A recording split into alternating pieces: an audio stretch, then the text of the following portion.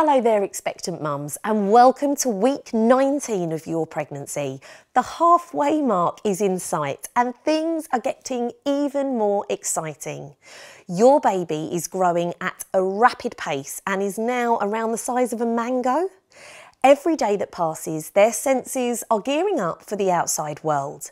Right now, they're covered in a protective substance called vernix caseosa, and this layer will stay until birth.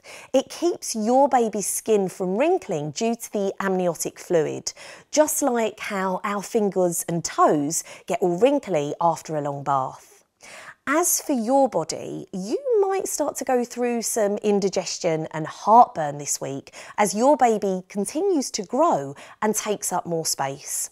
Sometimes a glass of cold milk can provide relief, but if it does become uncomfortable, don't hesitate to reach out to your midwife or your GP.